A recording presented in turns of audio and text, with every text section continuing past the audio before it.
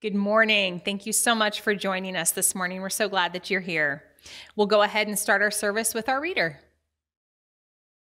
Good morning. Thank you so much for joining us today. If you would join with me as we read Psalm 91, verses 1 through 13 responsively. Those who live in the shelter of the Most High will find rest in the shadow of the Almighty. This I declare about the Lord. He alone is my refuge, my place of safety. He is my God, and I trust him. For he will rescue you from every trap and protect you from every deadly disease. He will cover you with his feathers. He will shelter you with his wings. His faithful promises are your armor and protection. Do not be afraid of the terrors of the night, nor the arrow that flies by day. Do not dread the disease that stalks in darkness, nor the disaster that strikes at midday. Though 1,000 fall at your side, though 10,000 are dying around you, these evils will not touch you. Just open your eyes and see how the wicked are punished. If you make the Lord your refuge, if you make the Most High your shelter, no evil will conquer you. No plague will come near your home. For he will order his angels to protect you wherever you go. They will hold you up with their hands so you won't even hurt your foot on a stone. You will trample upon lions and cobras. You will crush fierce lions and serpents under your feet. Christ promised us that whenever 2 or more are gathered in his name, he is present with us, and we worship in the name of the Father, and of the Son, and of the Holy Spirit. Amen. The Bible tells us, and we all know from our own lives, that the world doesn't work the way that it is supposed to. It is broken. And this brokenness affects our relationship with God and with each other. Unfortunately, we're unable to fix what is broken because we ourselves are broken. We call this brokenness sin. And as the Bible says, if we claim that we're free from sin, we're only fooling ourselves. On the other hand, if we admit our sins, God will forgive us. Once forgiven, our relationship with God is repaired, and the basis for repairing our relationships with each other is established. Let us spend a few moments now together and confess our sins and ask God to forgive us.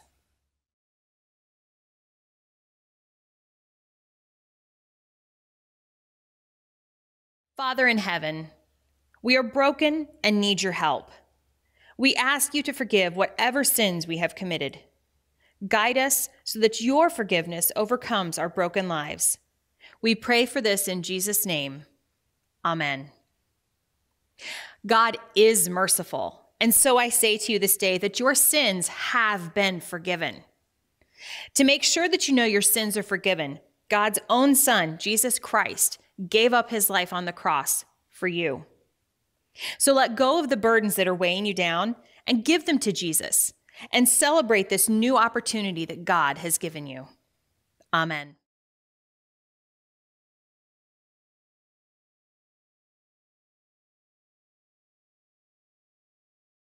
Please join with me in our prayer of the day. O God, your greatest desire is that we would turn away from our sin and turn to you. During this time of Lent, have mercy on us in our weakness. For we came from dust, and to dust we shall return. Instead, remember your Son's sacrifice on the cross so that we can live in your light and mercy. In Jesus' name, amen. Our first reading today comes from Deuteronomy chapter 26, verses 1 through 11. When you enter the land the Lord your God is giving you as a special possession, and you have conquered it and settled there, put some of the first produce from each crop you harvest into a basket and bring it to the designated place of worship, the place the Lord your God chooses for his name to be honored.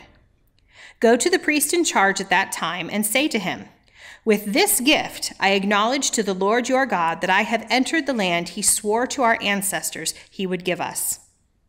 The priest will then take the basket from your hand and set it before the altar of the Lord your God. You must then say in the presence of the Lord your God, my ancestor Jacob was a wandering Armenian who went to live as a foreigner in Egypt. His family arrived few in number, but in Egypt they became a large and mighty nation. When the Egyptians oppressed and humiliated us by making us their slaves, we cried out to the Lord, the God of our ancestors.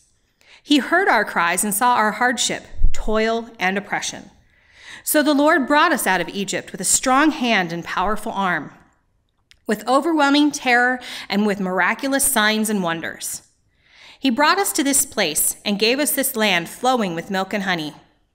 And now, O Lord, I have brought you the first portion of the harvest you have given me from the ground.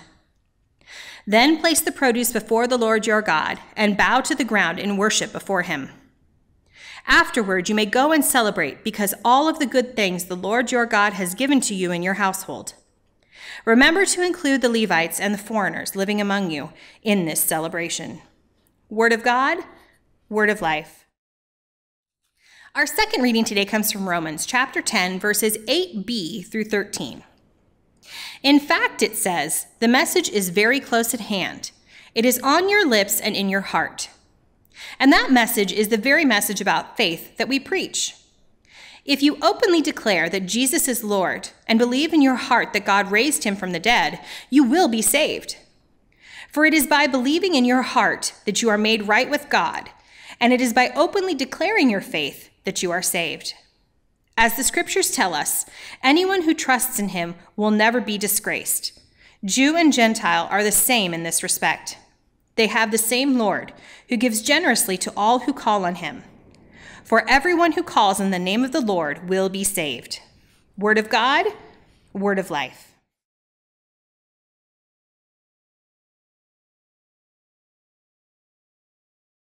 Lord, we're going to read from the Gospel of Luke, chapter 5, verses 1 through 11. One day, as Jesus was standing by the lake of Gennesaret, which is the Sea of Galilee, the people were crowding around him and listening to the word of God. He saw at the water's edge 2 boats left there by the fishermen who were washing their nets. He got into one of the boats, the one belonging to Simon, and asked him to put out a little from shore. Then he sat down and taught the people from the boat. When he had finished speaking, he said to Simon, "Put out in deeper water and let the nets down for a catch." Simon answered, "Master, we've worked hard all night, and I haven't caught anything, but you say so, so I will let down the nets." And when they had done so, they caught such a large number of fish that their nets began to break. So they signaled their partners in the other boat to come and help them, and they came and filled both boats so full that they began to sink. When Simon Peter saw this, he fell at Jesus' knees and said, "Go away from me, Lord. I am a sinful man." For he and all his companions were astonished at the catch of fish they had taken, and so were James and John, the sons of Zebedee, Simon's partners. Then Jesus said to Simon, "Don't be afraid, for now you will fish for people." So they pulled their boats up on shore, left everything, and followed him. So what always jumped out at me from this passage is the focus on fish. I mean, you think about it, the fish, the imagery of fish has had a huge impact on church throughout its history. When the early church was facing ruthless persecution by Nero, they would draw a fish in the dirt to identify themselves as Christians. And then in the U.S., especially I remember this as a kid, you would see an outline of a fish or a bumper sticker on the back of a car. And as a kid, I didn't correlate that this meant that that person was a Christian. I thought this person really liked to fish. So they put it on their car. But that wasn't correct, of course. It was a imagery of identification of them as Christians, just like it was back in the first century. So in this gospel reading today, we're going to see Simon Peter exhibit 3 important characteristics as a response to what Jesus is calling him to do. He's showing obedience, self-awareness, and trust in Jesus. And also, just as a sidebar, I want to, if you're not like super familiar with the Bible, you're going to hear Simon Peter, Peter, Simon. Those are all the same people. So whenever you hear that, just know that we're talking about one person. So when we see that Simon Peter showed obedience, he did it when it wasn't easy. Because in the story, he had just came in from fishing all night long, because that was the right time to fish on the Sea of Galilee, was at night, not during the daytime. And so he had cleaned all his nets. He was probably really tired and probably a little grumpy because they hadn't caught anything all night, so that meant no money for their families for that day. And then here comes Jesus, and Jesus, what does Jesus ask him to do? He says, cast out your nets. And I don't think it would have been unreasonable for Peter to come back to Jesus and said, come back tonight when it's the right time to fish, and you can join us then. But that's not what Peter did, was it? He obeys, and then the miraculous happens. Second, Peter shows an incredible self-awareness from this unexpected miracle. He realized he was in the presence of God. If we look back to verse 8, when Simon Peter saw this, he fell on his knees and he said to Jesus, "Go away from me. I am a sinful man." His feelings of unworthiness was very similar to what Isaiah's was, if we look back at the Old Testament, when God called Isaiah to follow him. In Isaiah 6:5 it says, and this is Isaiah speaking, "It's all over. I am doomed, for I am a sinful man. I have filthy lips, and I live among people with filthy lips, yet I have seen the King, the Lord of heaven's armies." And after that feeling of unworthiness, Peter showed a tremendous amount of trust in Jesus. There was a cost for him to follow Jesus. He left his profession and his family. So if you look at fishermen back in that first century, they were often in business with friends or family because the barrier to get into that profession was too great to do it alone. So it was often a group, a family of friends that owned the boat and ran the business. And so for Peter to leave and follow Jesus along with James and John, that was a really big deal. It was a monumental sacrifice, not just for them, but also for their family, because if you look at the first century family unit, it was much different than it is today. They lived more in a communal relationship, sharing everything they had. So if the breadwinners of the family, with the fishermen, decided to leave, that is a big burden. I don't know if that's a good word, but that's a big stress on the family. It was a radical commitment for them that required a tremendous amount of trust. Peter recognized, though, Jesus' authority and identity, and he recognized his own sinfulness in the presence of the Holy One and trusted him enough to leave it all behind and follow him. So Jesus, he got Peter's attention with fish, but what is really the most important part in this story is what Jesus called Peter to do, to follow him and share the good news to others so that they might do the same. So we may not be professional fishermen. I don't know, there might be a professional fisherman here at Word of Life, but we're called the same way that these fishermen are. It's no different. Jesus is calling each one of us to cast our net, to be obedient to his call on our lives, and to trust in him. And most likely, at times, this following of Jesus will come at some type of cost. It might be relationship-wise, a reversal of priorities, a reordering of commitments, accepting and doing what is uncomfortable for us. Or you never know, it might even be a new career.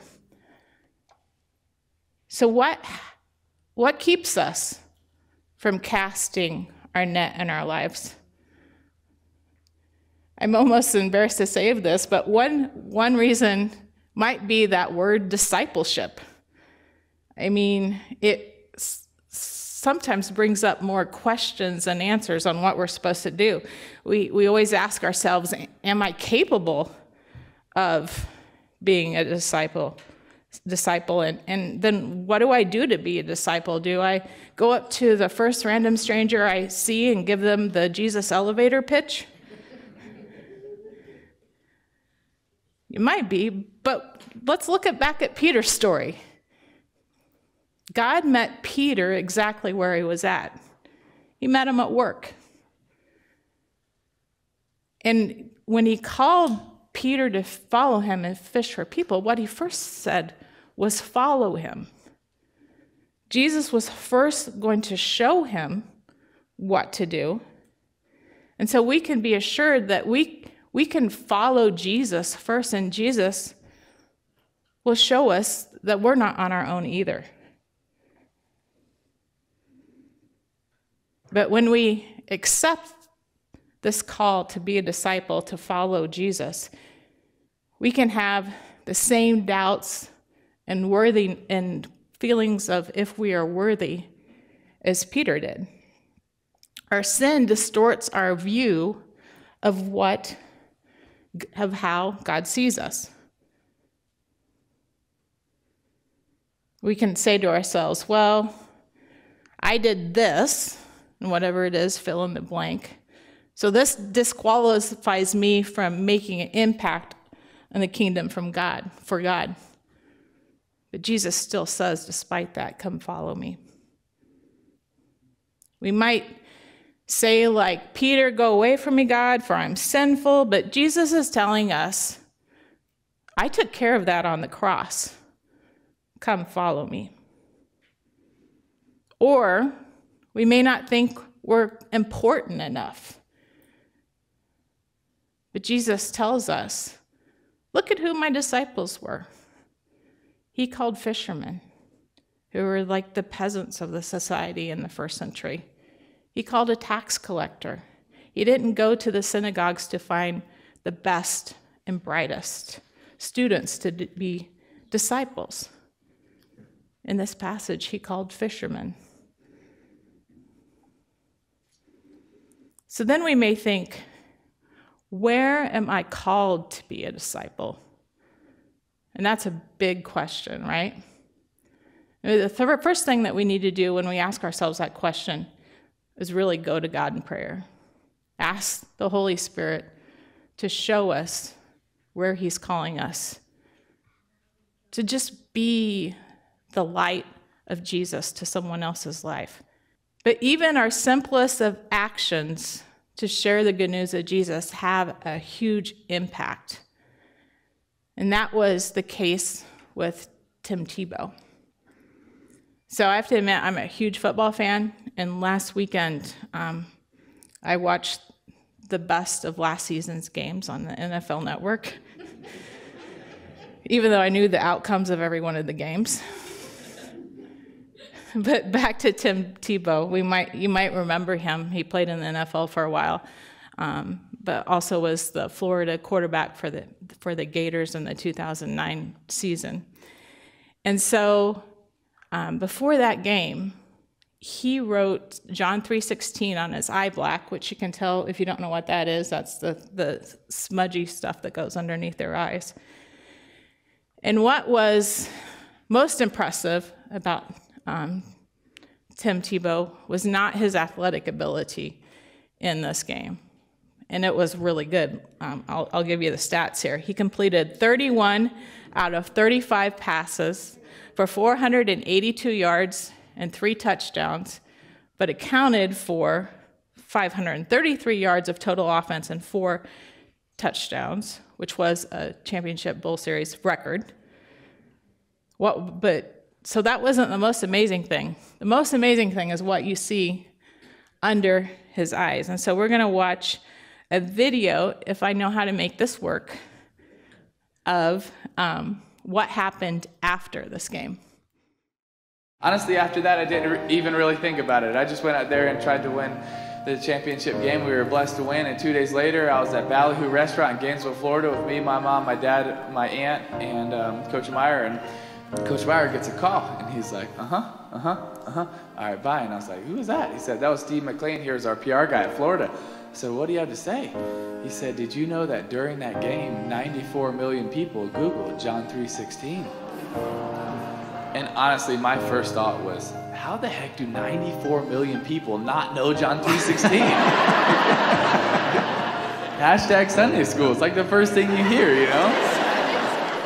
But I was just sitting in Ballyhoo Restaurant, just so humbled at how big the God is that we serve and how he wants to do amazing things in us and through us. And when we just step out and show a little faith or a little courage, or we just decide, hey, it's okay to be a little bit different than everybody else, what God can do in our lives. And all right, so, it wasn't Tim Tebow telling everybody to look that up.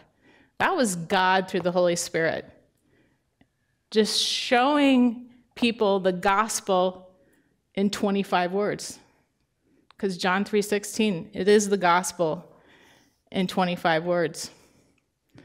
So we might not be Tim Tebow and be on television. We may never be on national TV, but we do have opportunities all around us on any given day. But we need to go to God in prayer and ask him to reveal where you should cast your net. He'll show you people in your own community or in your own family who are looking for what Jesus offers, but looking for it in different places. He might reveal just a simple action, like Tim Tebow, but that might have a huge kingdom impact. Or he might give you a call that is life-changing. Whatever it is, let's be like Peter and be obedient, aware of God's presence, and trust him enough to follow him and cast our nets. Amen. Will you pray with me? Lord, Heavenly Father, we just thank you that you are with us when we are reaching out to others to share your gospel and your love. Help us to just reach out with boldness, God, to love others, to let that love, even if there's no words, Lord, let that love show your light and bring others to you, God.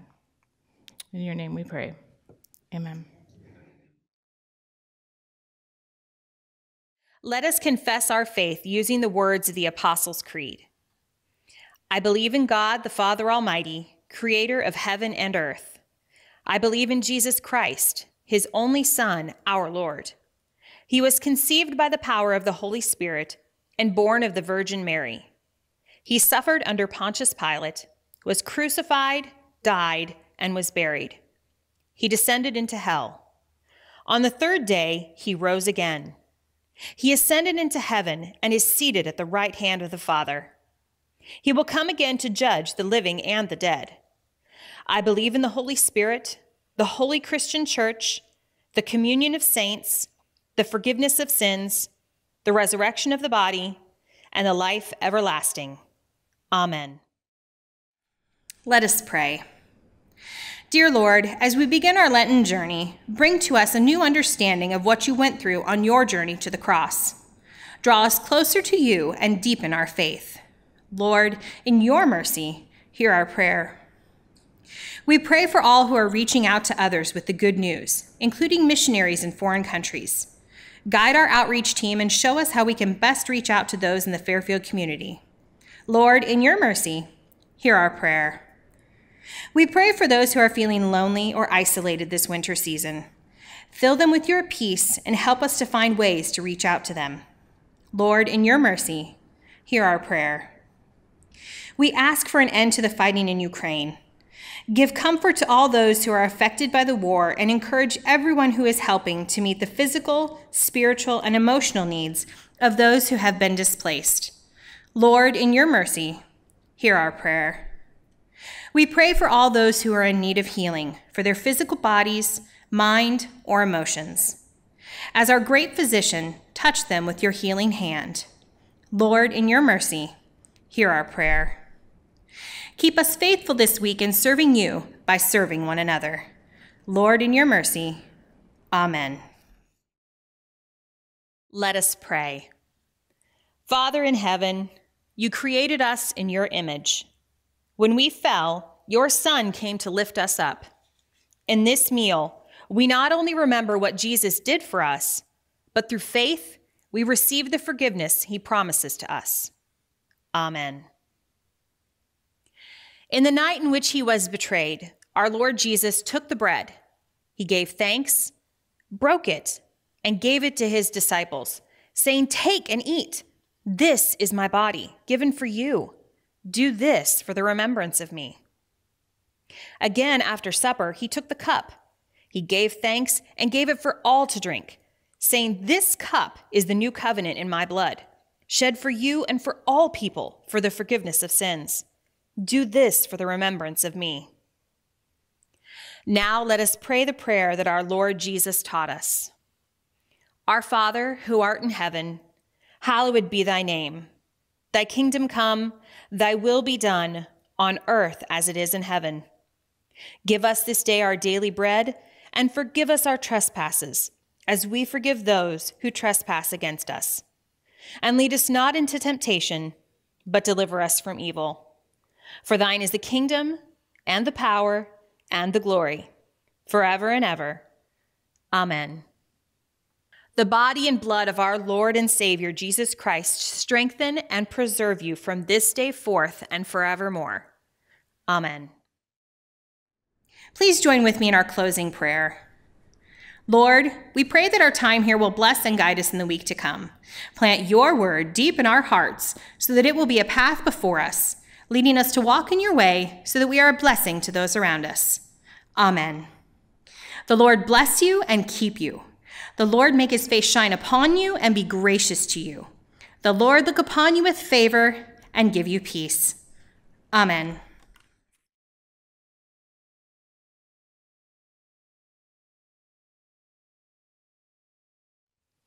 Go in peace and serve the Lord. Thanks be to God.